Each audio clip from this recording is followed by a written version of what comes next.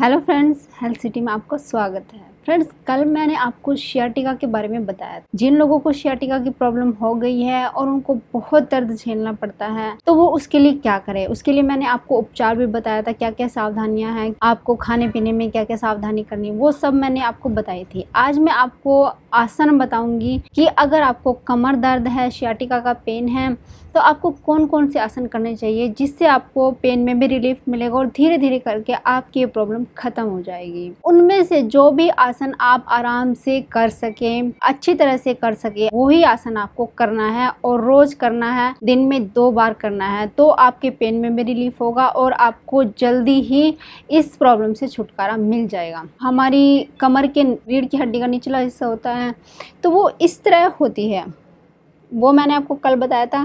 और इसके बीच में एक गैप होता है, इसके बीच में एक गुद्देदार संरचना होती है।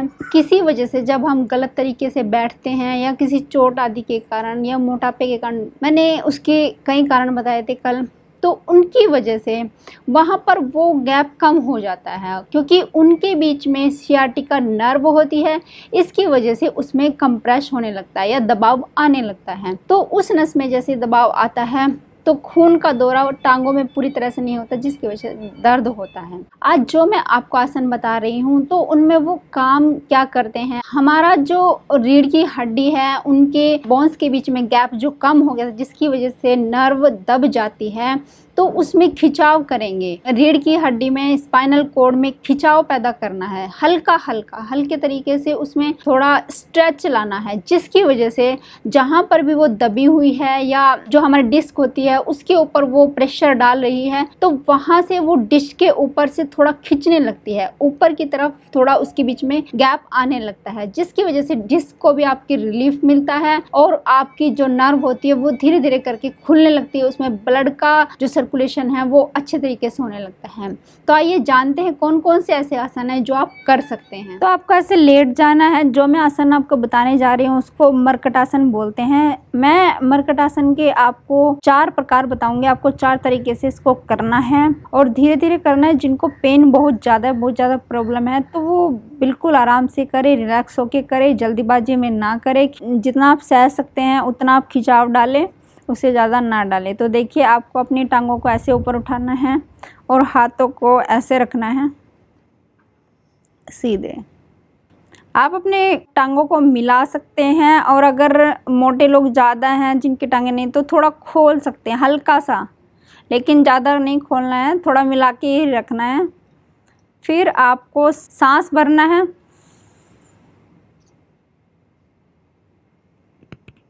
सांस भर के आपको टांगों को अपोजिट साइड में रखना है। सर के अपोजिट साइड में आपकी दोनों टांगें रहेंगी और जितना भी आप थोड़ा प्रेशर के साथ खिंचाव डाल सकते हो, कमर पे आपकी खिंचाव आना चाहिए, तो वो थोड़ा आपको डालना है जिससे कि आपकी जो रीढ़ की हड्डी में उसमें थोड़ा स्ट्रेच आए।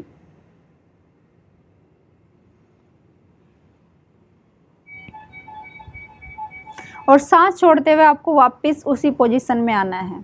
देखिए, मैं आपको कंटिन्यू बताऊंगी कि सांस भरते हुए आपको जाना है और सांस छोड़ते हुए वापस आना है। जैसे सांस भरते हुए आपको जाना है,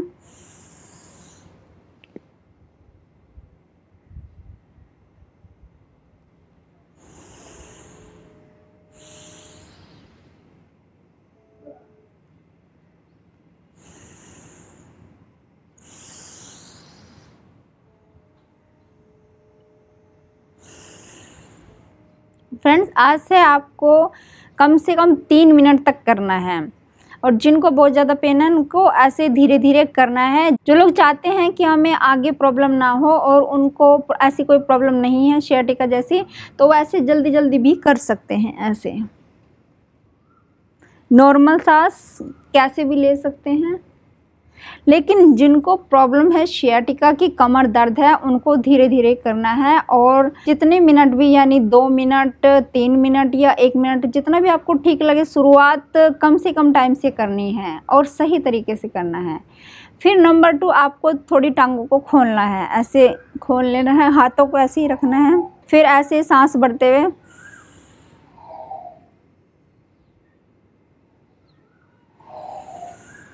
सांस छोड़ते हुए वापस जैसे ही आप ये आसन करते हैं तो जैसे पोजीशन में हम गए और सांस हमने भर लिया, तो जितने समय तक भी, जितनी सेकंड के लिए आप सांस को रोक के रख सकते हैं और उस पोजीशन में रह सकते हैं तो रुके।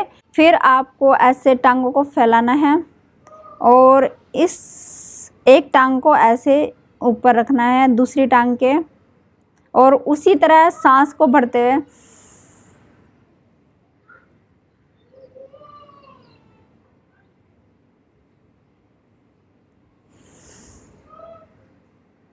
फिर दूसरी टांग को उसके ऊपर रखना है पहली टांग के।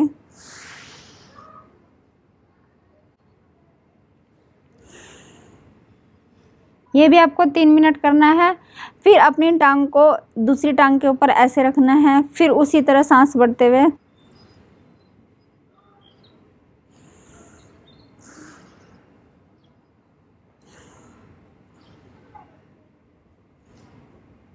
ये 8-10 बार आपको करना है। फिर दूसरी टांग को पहली वाली के ऊपर रखना है, फिर ऐसे ही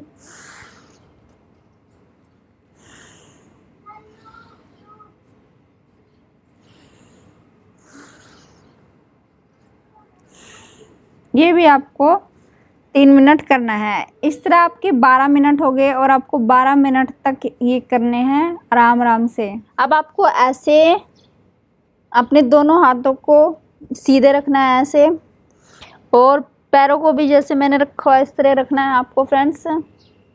और देखिए इस आसन को माजरी आसन बोलते हैं। ये आपको कैसे करना है, ये आपको ऐसे करना है, सांस भरते हुए कमर को थोड़ा बीच में से झुकाना है, थोड़ा स्ट्रेचिंग देना है, कमर को खिंचाव देना है। सांस छोड़ते हुए अपनी कमर को ऊपर की साइड, छाती को भी नीचे से प्रेस करके ऊपर की तरफ छोड़ना है।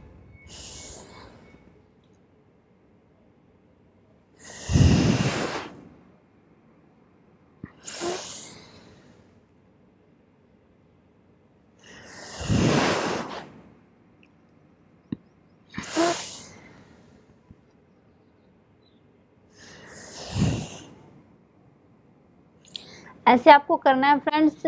ये आपको 10 बार ऊपर 10 बार नीचे, टोटल 20 बार आपको करना है। फिर सांस भरते हुए ऊपर और सांस छोड़ते हुए आपको पेट को और जो ये छाती होती है इसको ऊपर की तरफ थोड़ा खींचना है। तो ये आपको 20 बार करना है। ये आसन क्या करता है, आपकी जो स्पाइन होती है उसको फ्लेक्सिबिलिटी देगा, धीरे धीरे उसको खींचता है और ये मसल्स को मजबूत करता है। तो इसलिए आपको जितना भी आप अच्छे तरीके से इसको कर सके सावधानी पूर्वक आपको करना है। फिर दूसरा आसन क्या है, आपको ऐसे अपनी नीज को रखना है ज़मीन पे और घुटनों को ऐसे ही रखना है। फिर आपको इसको उठाना है और सीधे ऐसे थोड़ा, फिर आपको कोहनियों को ऐसे करते जाना है। नॉर्मल सांस लेनी है आपको ऐसे ऐसे फ्रेंड्स। इस सिचुएशन में आप 1 से 1.5 मिनट तक रहना है आपको। जितना भी आप सहन कर सके, आपके अनुसार कंफर्टेबल हो उतना आप कर सकते हैं, लेकिन बाद में करते करते 1 से 1.5 मिनट तक आप इस आसन में रुक सकते हैं तो आपको बहुत ज़्यादा फ़ायदा होगा। जितना भी आप आसन में जाके रुकते हैं उतना ही आपको फ़ायदा होता है। फिर तीसरा आसन मैं आपको बताने जा रही हूँ। आपको क्या करना है, ये जो हमारे घुटने हैं जैसे वज्रासन में बैठते हैं, देखिए फ्रेंड्स, पैरों को, पंजों को फैलाना है पीछे की तरफ और एडियो पे बैठ जाना है। जिनको घुटनों की प्रॉब्लम है या तो वो तकिए रख के कर ले, अगर नहीं मोड़ सकते तो घुटने ना मोड़े, और बाकी जैसे मैं आपको लेटने वाला बताऊंगी वो कर सकते हैं। तो कैसे करना है, आपको इन घुटनों को ऐसे फैलाना है, जितने भी आप फैला सकते हैं ऐसे, और धीरे धीरे अपने हाथों को ऐसे रखते हुए आपको सिर को नीचे लगा देना है।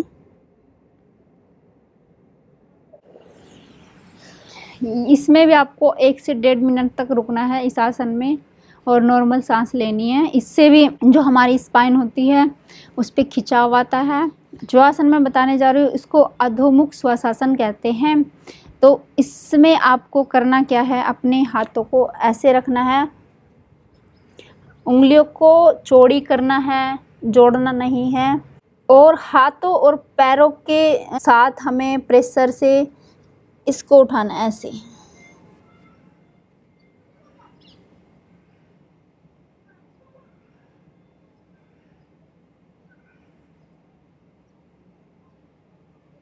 हमें अपनी कमर को बिल्कुल सीधा रखते हुए और हिप्स को पूरा स्ट्रेच करके ऊपर उठाना है टांगों और हाथों की मदद से।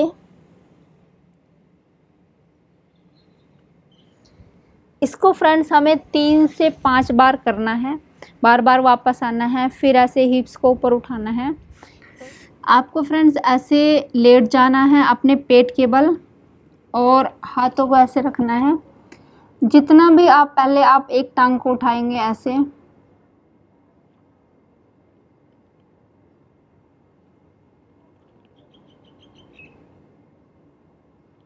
जितना आप धीरे धीरे कर सकते हैं उतना आपको करना है। जब आपको अच्छे से आ जाए और आपको पेन भी कम होने लगे, थोड़ा रिलीफ मिल जाए, तब आपको दोनों टांगों को ऐसे करना है एक साथ।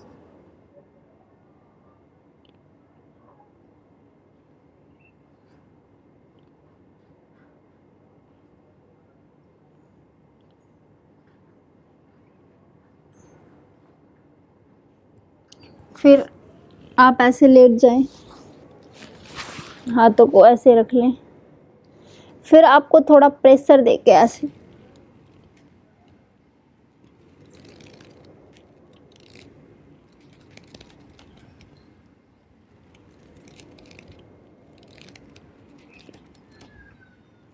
ऐसे धीरे धीरे उठना है।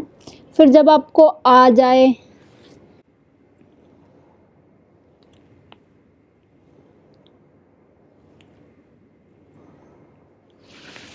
अपने हाथों को ऐसे रखिए एक दूसरे हाथ के ऊपर,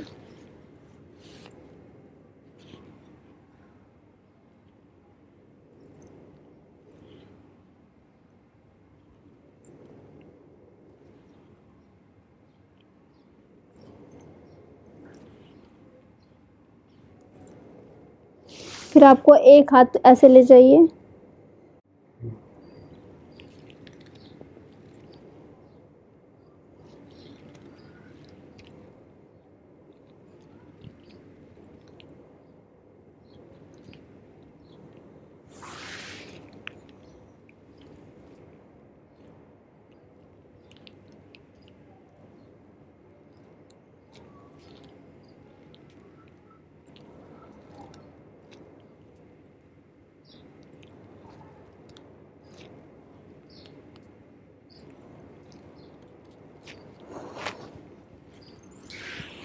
फिर फ्रेंड्स आप रिलैक्स होने के लिए ऐसे लेट जाएं। फ्रेंड्स जो भी मैंने आपको आसन बताए हैं सभी बहुत ज़्यादा लाभदायक हैं।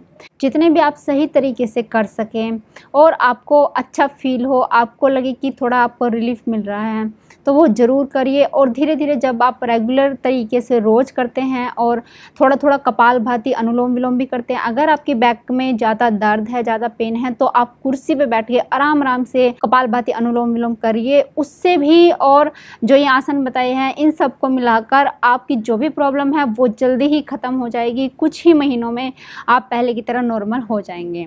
तो फ्रेंड्स मेरा ये वीडियो आपको कैसा लगा, लाइक करिए, शेयर करिए और कमेंट करना मत भूलिएगा और मेरे चैनल को ज़रूर सब्सक्राइब करिएगा। तो फ्रेंड्स मिलती हूँ अपनी नेक्स्ट वीडियो में, तब तक के लिए गुड बाय।